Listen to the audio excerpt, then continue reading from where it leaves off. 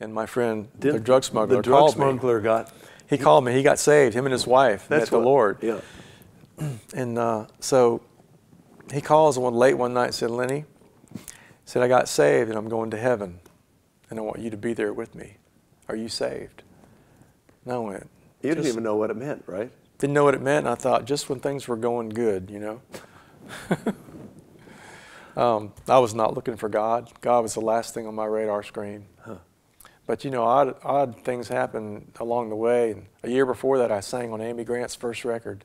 Okay. I wasn't even a believer. I just did it as a favor for a friend.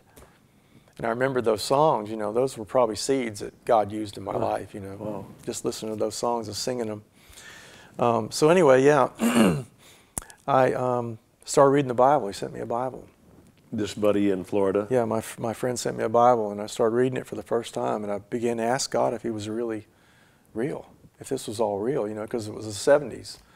You know, God's a tree. You go out in the woods and pray to a tree, that's God, you know. It's like weird stuff, you know, weird things happening in the 70s. And so I said, God, is all this stuff true? Did you really die on this cross and really raise from the dead, you know? And the Holy Spirit just began to reveal himself to me. And right there in my house, it was like my heart began to change. I started to see things different. I walked out on the front porch and I looked across the street and I said, those trees have never looked that green.